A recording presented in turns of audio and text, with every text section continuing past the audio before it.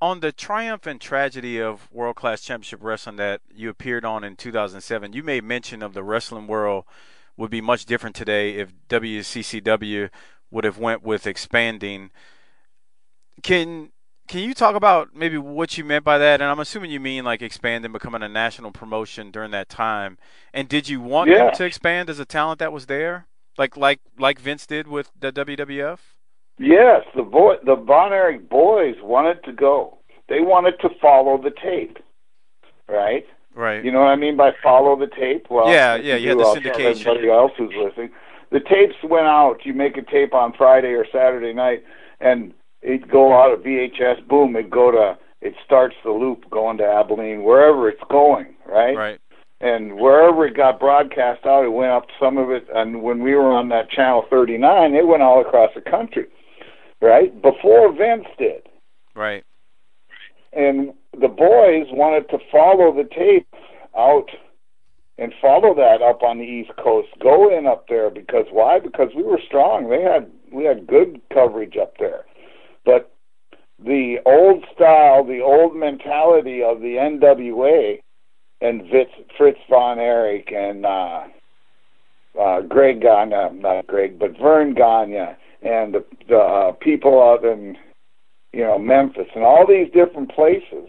The NWA was that you stayed in your backyard, and we have your own backyard of where your tape goes, and we have a traveling champion. And don't go off into someone else's territory, right? And that's Right. what they did. So that's why you had all these territories around the country, from Texas to Florida to Mobile to Vern Gagne up here. You could go, all those places, Georgia, right?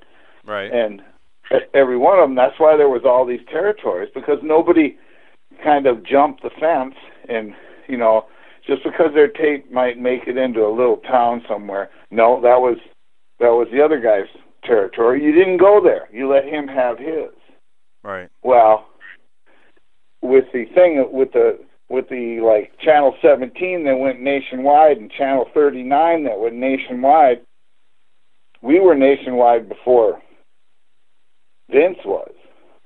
Right? Now Vince might have been a little bit of nationwide back in the really old days when a tape actually traveled the whole country, but they never really went out. That's back in the 50s.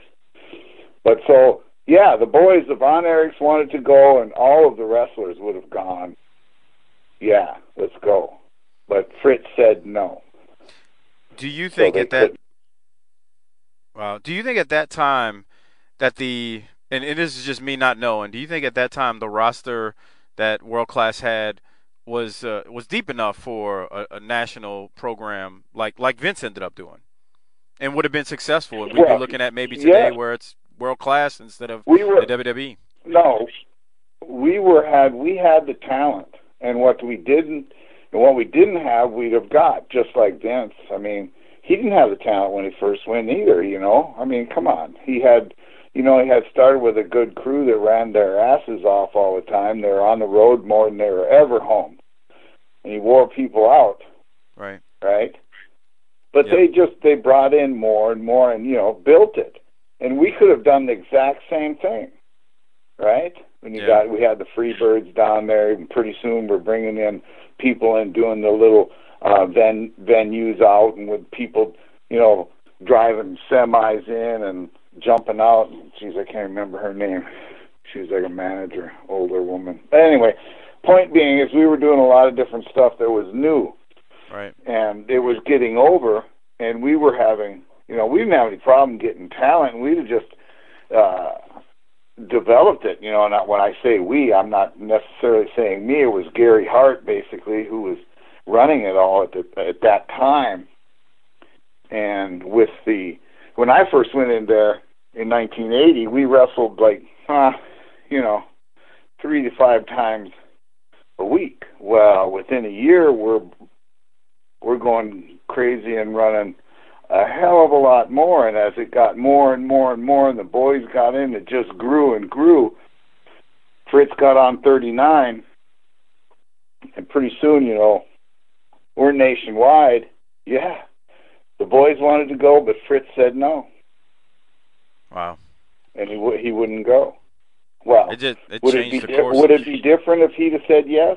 Yeah, you bet it would have been different, because Vince wouldn't have been the first one out there and took the whole thing.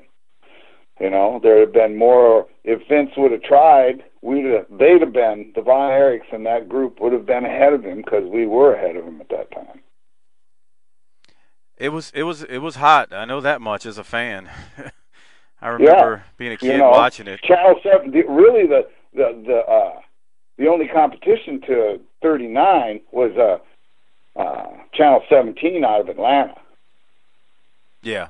Right? They really went nationwide. Now, Vince had a pretty good network up there in New York, and they did real well, too. But quite frankly, I don't think he went as far back then as we did. But nobody was really ready to jump nationwide. Right? Yeah. Tell you really who jumped nationwide first was Atlanta. I think Atlanta went first. I think Atlanta went in because I was there with my brother Scott, and Ole Anderson was booking, and we were flying out of there, going all over the country.